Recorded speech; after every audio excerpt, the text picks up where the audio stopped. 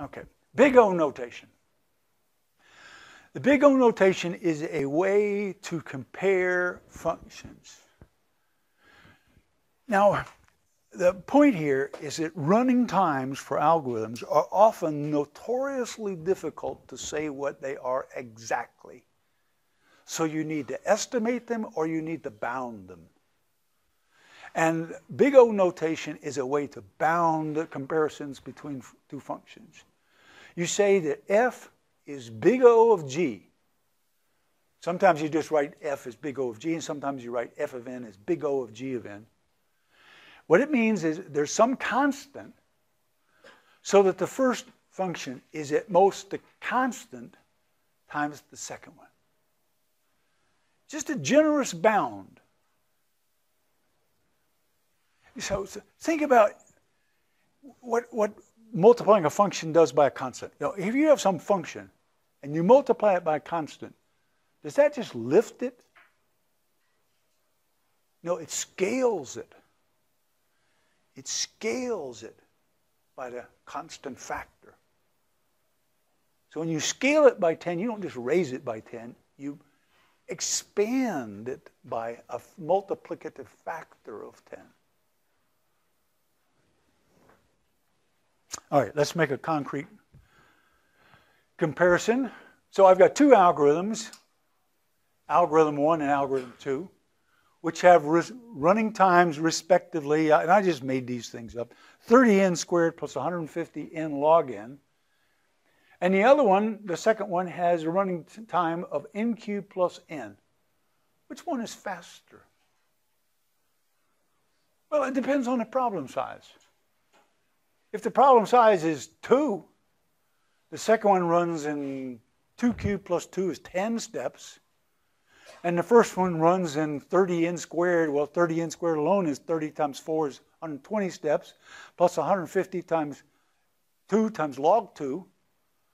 You know, so the second one wins handily. But as the problem size increases, then eventually the first one is going to be better.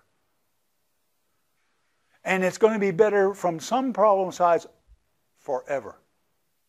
The first one only wins, the second one, the n cubed plus n, only wins when n is small.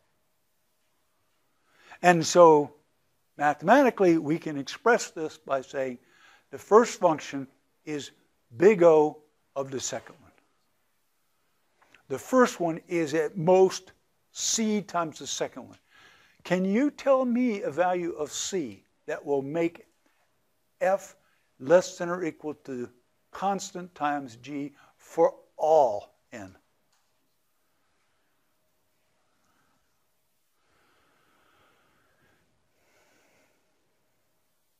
Yes? No?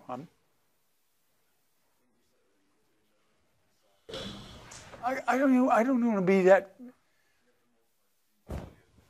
I don't even want to. You see, any answer will do as long as it's right. Somebody says c equals 1,000,000 will work.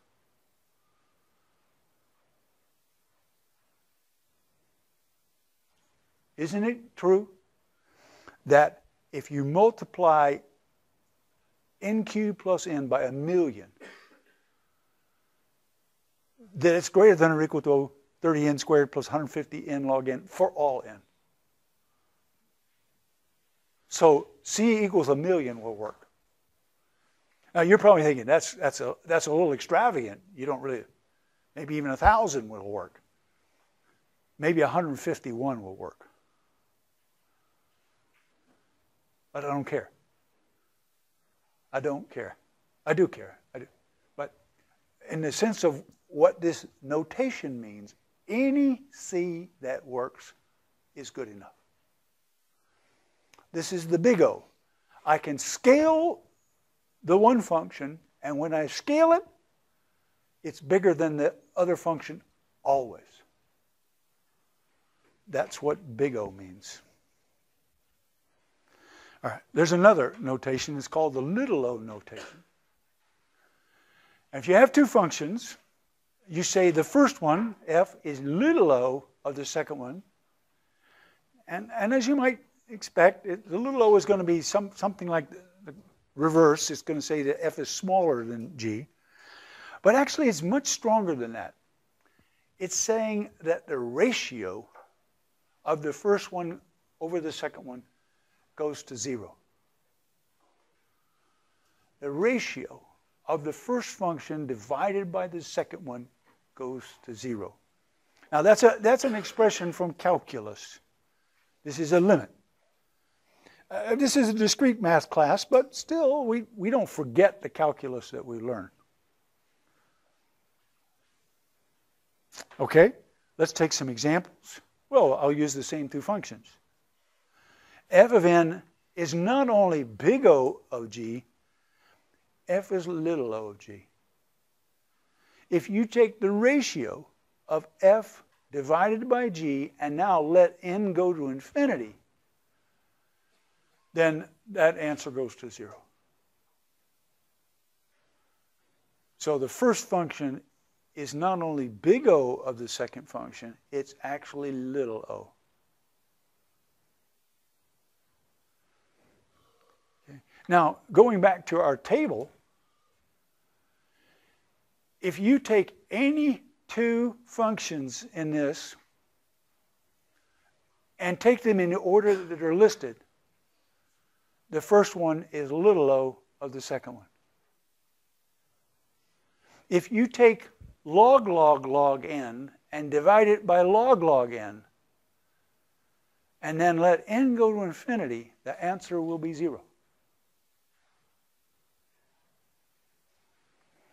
So when you have an algorithm which has running time n squared, and you have another algorithm which has running time n cubed, when the problem size is sufficiently large, the one with running time n squared runs infinitely faster than the other one. The difference, the ratio in the running time can be made arbitrarily bad. So you don't want to do that. You don't want to run an algorithm which has running time which is n cubed when an algorithm which has running time n squared can be found. And that's why the boss was so upset.